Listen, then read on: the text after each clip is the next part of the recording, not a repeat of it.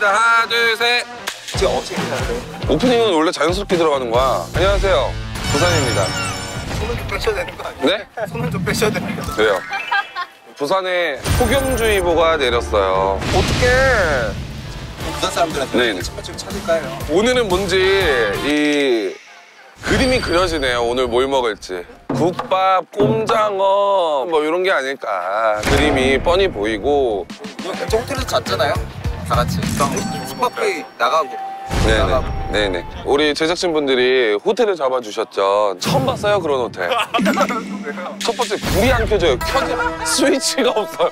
화장을 하는데 오늘 창문 열고 거기 커튼 앞에서 이렇게 이게 지금 맞는 일인가 싶기도 하고. 빨필이 있어요. 또 그 킹받는 그 금보자기에 그렇죠.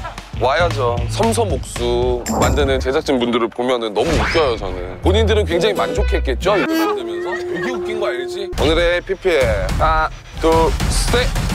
어머, 이거 뭐야? 반달 커피 맞죠? 알아? 알지? 너무 이쁘다. 이거 약간 그거 아니야? 그 셀럽들이 들고 다니는 파파라치 컷 이렇게 해가지고. 뭘 뭐예요라니 사람들. 씨발 이렇게 진정성 있게 지금 PPL 하는데 집어치워 씨발.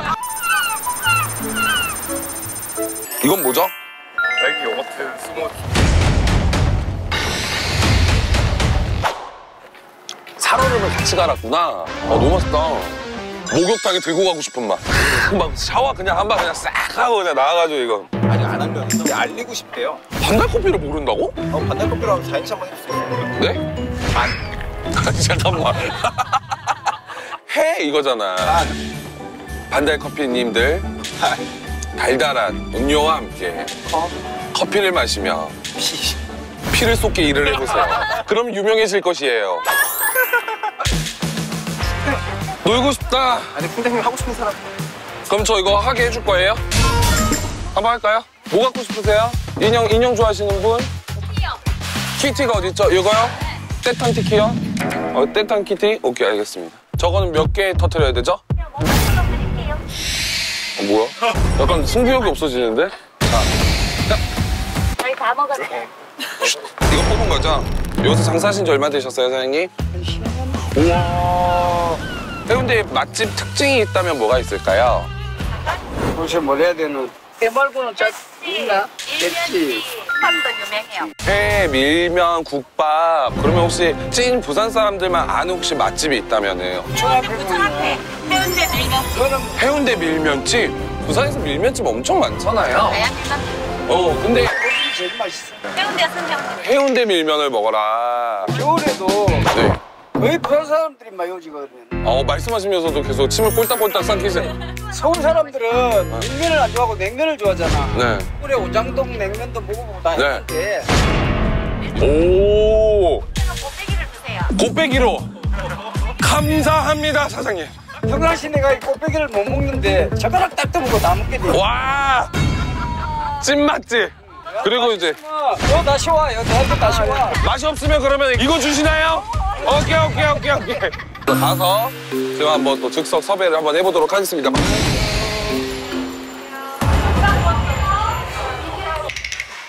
여러분, 폭염에 밀면을 먹을 수 있게 됐습니다. 박수 한번. 밀면을 먹으러 가도록 하겠습니다. 오케이. 저 핸드폰 주세요. 자, 밀면. 셀링크 한번 칠게요. 나 진짜 밀면 먹고 싶었어.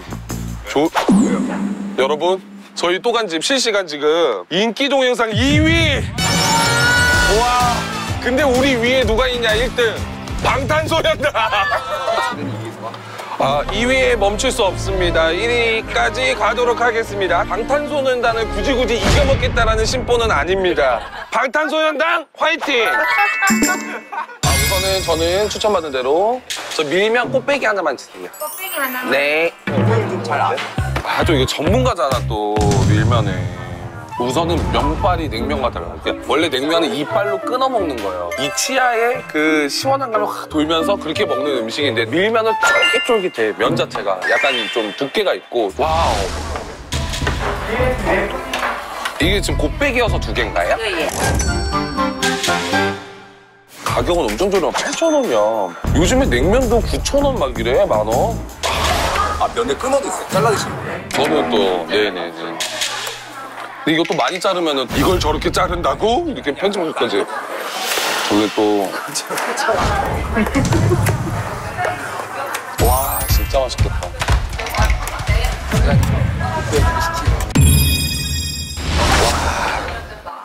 젓가락 대는 순간 없대잖아. 과연 그 정도로 맛있지?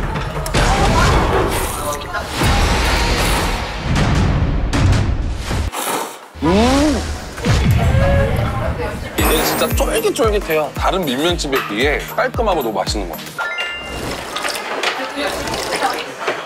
와, 추워요.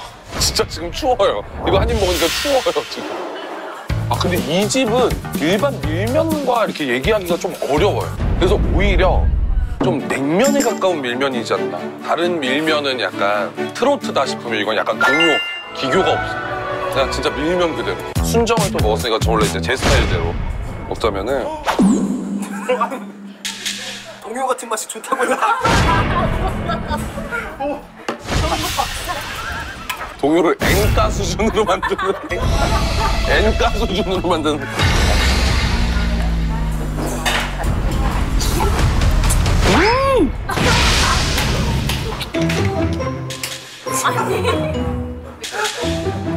저는 원래 이거를 많이 넣어요. 저는 사실 더 넣고 싶은데 억텐이라 그럴까봐 못 넣는 중. 자, 가자. 해변가 입성. 그래도 우리가 여기까지 왔는데 모래는 한번 또 밟아야 되지 않겠습니까? 저기 아니세요? 어머, 아니죠? 감사합니다. 어머, 아, 감사합니다. 연예인 풍자씨 아니세요? 너무 웃긴다. 아, 너무 좋네. 안녕하세요. 여기 뭐 하시는 곳이죠? 파라솔 대여 얼마예요, 파라솔? 10,000원. 하루 종일 10,000원이네. 부산 분들이신가 봐요. 얼마나 하셨나요, 일을? 한 만큼. 그러면 10년. 뽀얗신데? 하얀 거 5년. 뽀얗신데요? 나는 5초. 그러면 부산에 좀 먹어야 될 대표 음식. 대구탕. 네? 대구탕이요? 아저씨 대구탕. 아저씨 대구탕? 거기 몇 번이나 가보셨어요? 솜씨가 지금 내 배고파서. 와, 거기를 가야 되는 이유가 있다면 뭘까요? 맛있지. 오래됐고. 오래됐고. 관광객보다는 부산 분들이. 현대 사람이 특히 혹시 대구탕을 먹는 방법이 있다면은 수를 이용해야지. 식초를 너무 왜? 수를 두 숟가락 해가지고. 맞지? 막 아니 시큼한 물 먹으면 그 시큼한데 그게 속을 싹 풀어주고. 그러면 술 좋아한다니까 술. 예, 술 좋아하면 속. 아우, 우리 어제 술 먹었잖아. 가서 무조건 먹어야지. 나리 가야지. 산 중턱에 있다더니 뭐야. 나 근데 대구탕 처음 먹어봐. 네. 아, 여기 있네요. 여기 아저씨들 간판에서 느껴지는 빈티지 앤티칸. 안녕하세요. 혹시 사장님 계시나요? 저만 조용히 먹는 것만 좀.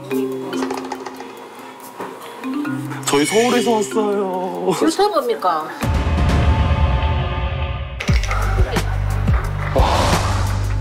사장님께서는 촬영을 원하시지 않으셔가지고 그래서 좀 많은 대화를 나누고 좀 얘기를 드렸더니 서울 말솜씨로 애교 또 어르신을 살짝 녹여드렸습니다. 네, 들어가도록 하겠습니다. 메뉴가 2개네. 대구탕하고 대구 뿔찜 이렇게 2개 있네요. 사장님 저희 대구탕 하나만 주세요. 살코기 주세요. 네. 와, 이거 발라서 먹을라. 와, 근데 진짜 살이.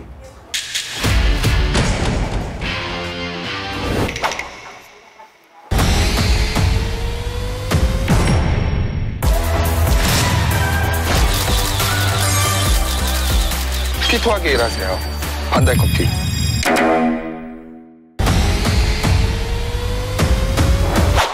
나 느낌 많이 왔다. 메루구이. 나 동태탕처럼 이렇게 으스러지는 식감이 들었더니 반건조된 그런 느낌으로 포독포독거려. 저는 이제 시원하게 좀 밥을 말아볼까. 밥을 좀 말고 생선살을 또 이렇게 발라가지고 생선살을 이렇게 넣고 여기다 고추.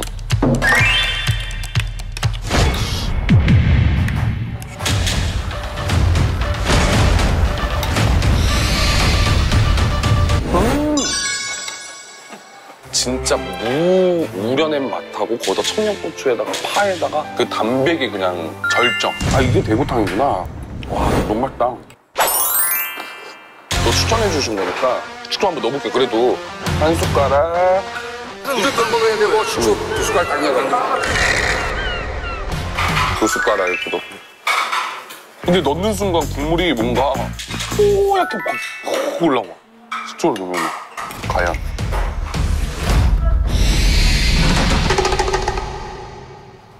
안 넣는데 더 맛있지? 어떡해. 많이 넣어. 넣었어? 식초? 안 뜨겁나 봐.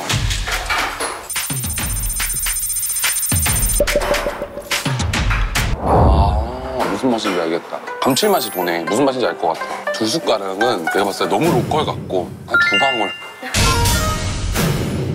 자, 밀면을 먹었습니다. 안녕하세요. 소간집이라고 맛집 프로그램이에요. 그래서 혹시 핸드폰 가지고 계시면 봐주셔도 돼요. 이 아들이 궁금해할 건데. 아들 와봐. 유명하신 분이래. 안녕하세요. 저 알고 있습니까? 조금 더 열심히 하셔야 돼요. 네, 보시면은 여기 보이시죠? 인기 급상승 동영상 실시간 2위 중입니다. 파워가 있을 거라서. 아, 그럼요. 1위는 지금 방탄소년단입니다. 네, 못 이깁니다. 네? 가까이 붙는 게 나았습니다. 유재석보다 박명수가 올해 롱런합니다. 삶은 그래 살아야 돼. 아, 그럼요. 2번 이상 간 나만의 맛집이 있다. 네. 그 집을 봐요. 백반 이제 대량 많이 하고 주시는데 네. 조림 맛있어요.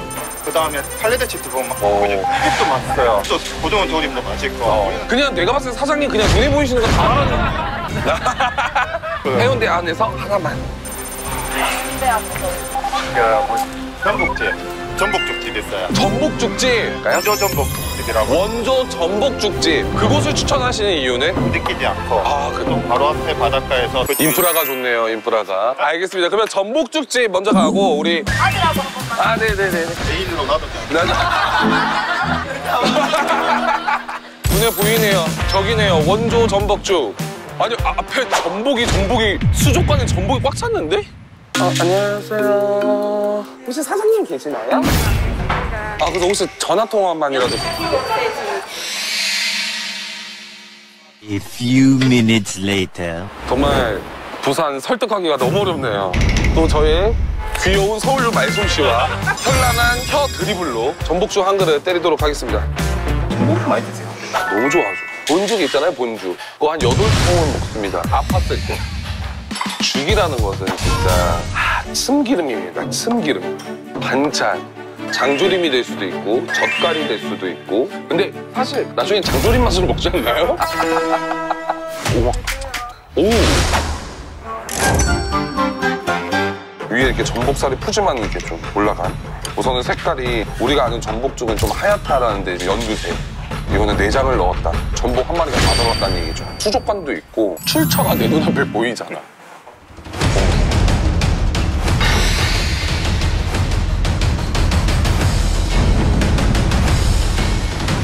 와, 아니 찹쌀보다는 가발이 들어간 죽 같아요. 좀 씹는 맛도 있고 자칫 잘못하면 나는 그런 비린맛? 그런 내장의 쓴맛? 이게 정말 1도 안 나고 고소해요. 근데 이 고소한 게 참기름 고소한 맛이 아니라 내장 고소함이 있거든요. 딱 그 맛이에요. 제가 아까 말씀드렸죠. 죽은 이제 같이 먹는 이런 짜사리들이 맛있어야 되더라고요.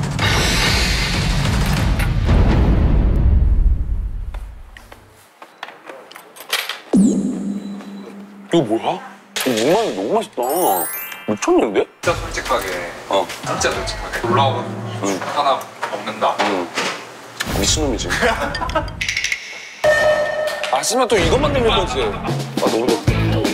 저희가 뜨거. 자 저희가 이제 그 부산분을 좀 검출을 해야 되는데 부산 사람? 부산 사람? 좋습니다. 만난 지 얼마 됐어요? 한 4달 된 거네? 남자친구가 좋은 이유. 그냥 다 좋은. 여자친구가 좋은 이유. 싫어하더라. 대박. 해운대 맛집의 혹시 특징을 좀 알고 계신다면은 해산물. 아 해산물 음식이 많다. 그러면 혹시 데이트하실 때 어떤 음식을 많이 드세요? 해산물 빼고 다 먹고. 아, 해산물 빼고 다 먹는다고? 해산물 못 먹어가지고. 본인은 해산물을 추천을 거진 했는데 그러면 혹시 두 분이 부산 찐 맛집이 있다? 떡볶이! 떡이 있고요. 물떡이 있고요. 와, 진짜 물떡이 왜 안 나오나 했거든. 이름이 혹시 어떻게 될까요? 한국인의. 삼국인의 떡볶이? 오, 아니, 아세요? 오, 아니, 삼국인의 떡볶이를 했더니 저기 나와야지 약간 이런 반응이란 말이야. 몇 번 가보셨습니까? 3번. 오, 강아지 이름이 뭐예요? 리치. 네, 리치. 리치 어머니. 여기 부산 사세요? 네. 오, 좀 차별화된 게 있다면 뭐가 있을까요? 부산 오뎅이 들어가서 물이 우러나는 것 같고 고추튀김도 맛있었던 것 같고 손님은 되게 많아요. 예. 너무 기대되는데 갑자기? 저는 참고로 부산 떡볶이를 굉장히 좋아해요. 인천에서 차 끌고 와가지고 먹고 갈 만큼 너무 좋아하거든. 물떡도 너무 좋아하고. 리치 안녕. 네, 고맙습니다. 시원해.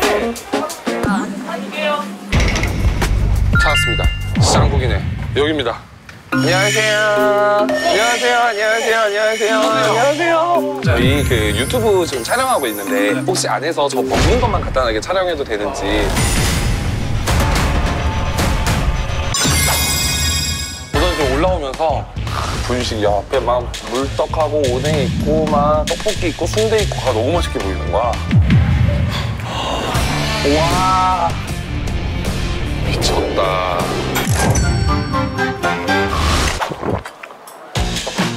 가래떡인 거야, 완전. 또 쌀떡을 많이 사용하시더라고요. 저는 떡볶이가 요새 그냥 모든 프랜차이즈 그 감성이 없어졌어. 떡볶이의 감성이.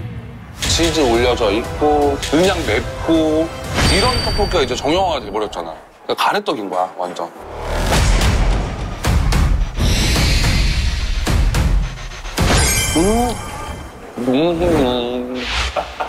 어떤 감성이냐면은 그 부산만의 떡볶이 소스가 있어요. 찐득찐득한데 조금 매콤하면서 약간 달짝지근하고 진짜 시장 감성. 물떡. 또 제 페이보릿.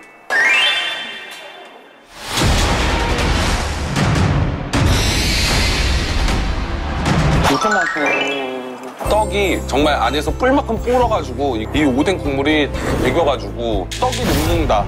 언제 제일 처음 먹었어요? 18살이었나요? 부산으로 가출을 했었죠. 눈물의 물떡. 우리 리치 어머니께서 고추튀김.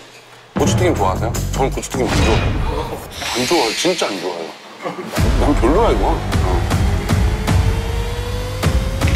맛있네요. 맛있는데? 우선은 바삭바삭한 게 말도 못하는데 고추 안에 당면하고 고기 같은 게 들어있는 거 같아요. 또간집 부산 해운대편 혼자가 갈 또 갈집은 바로 여기입니다. 해운대 실망입니다. 그러니까 오늘 사실 이제 해운대를 많이 돌아다니면서 인터뷰를 진짜 거짓말 조금 못해서 100분을 했습니다. 근데 100분을 했는데 98분이 서울분, 경기도분. 다음에는 아예 이제 부산역에 떨어져서 해운대뿐만이 아닌 뭐 서면, 광안리 뭐 등등 해서 다음에 또 오는 걸로 기약을 하고 방송을 보시는 부산 진짜 로컬 분들 정말 아쉽다. 여기 진짜 맛집이 있는데 이렇게 생각하시는 분들은 댓글에다가 적어주시면은 2부를 기약하며 저희는 또 인사드리도록 하겠습니다. 고맙습니다.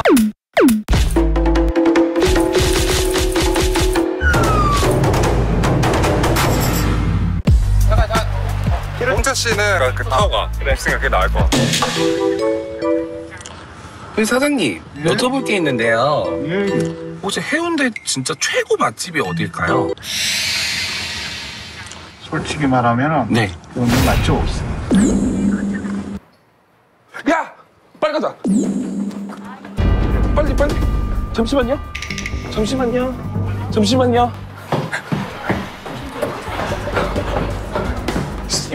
카메라. 자, 여러분. 임급동 1위입니다. 1등이야, 1등. 처음이네. 와. 자, 이제 임금동 1위는 1위고 임금동 1등 하면 뭐 해주실 건가요? 그랬더니 해외 여행 보내주겠다고. 대표님 약속을 나눈 게 있었지요? 딱 3개만 말했어. 첫 번째 발리. 그냥 저 이제 먹는 거와 휴양과 같이 생각해 보면 발리. 두 번째 괌. 세 번째 대만. 그리고 네 번째 보라카이. 다섯 번째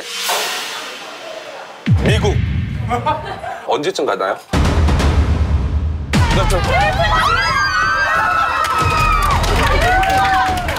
역시 진짜 적응 안 된다. 야, 얼마나 와봐. 야, 러시아는 극 2야. 러시아는 극 2.